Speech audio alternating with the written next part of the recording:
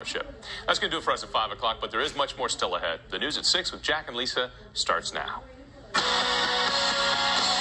Tracking not one but two storms this weekend. When to expect the worst of it. Ending the war in Iraq. There are some Americans who want to stay in Iraq longer and some who want to leave fast. When the president says he'll bring the troops home.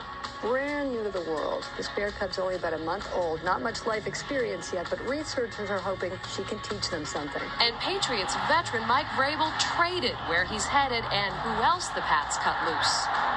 This is WBZ News at 6. How about that? A taste of spring today, but we're about ready to snap back to reality with a taste of winter this weekend.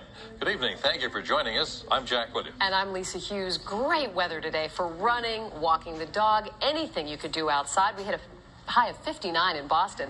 I want to get to Chief Meteorologist Ken Barlow right now. And Ken, looking at this, it's sad it's going to change so much. The melting snow today and then more snow piling up on Sunday. You know, we call this a spring tease because we were teased today. It was just beautiful. The storm is coming. Actually, two storms are coming. Here is the time frame now. Storm number 1 comes in Sunday morning and Sunday afternoon. Storm number 2 comes in Sunday night and Monday. As far as the precipitation is concerned, snow inland, sleet and snow, which is typical right along the coastline. The variables, as usual, the track or tracks of the storms. The location of the heavy band of precip depends on that. And of course, number 2, the storm, what it will do during this situation as well depends on how much snow we will get. Mixed snow and rain to the south.